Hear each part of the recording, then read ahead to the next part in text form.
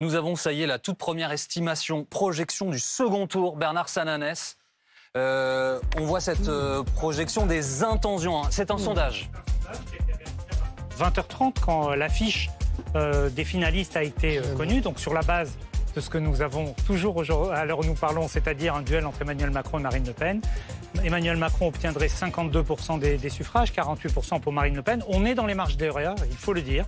C'est un score extrêmement serré, qui s'explique notamment par le fait que deux des candidats, Jean-Luc Mélenchon et Valérie Pécresse, auraient des reports extrêmement partagés. Alors bien sûr, la soirée électorale peut avoir un effet, les prochains jours et les dynamiques de campagne également, mais à peu près 3/3 pour les électeurs de Jean-Luc Mélenchon, 35% voteraient Emmanuel Macron, 34% pour Marine Le Pen, 31% s'abstiendraient. Et pour Valérie Pécresse, 44% voteraient pour Emmanuel Macron, 40% pour Marine Le Pen, 16% s'abstiendraient. Donc on voit bien que tout cela, encore une fois, c'est une première mesure. La campagne du second tour démarre. Un élément intéressant, c'est celui qui oppose un certain nombre de matchs que nous avons testés. Qui serait le plus capable de gérer les crises? Emmanuel Macron serait devant. Idem sur le rassemblement des Français.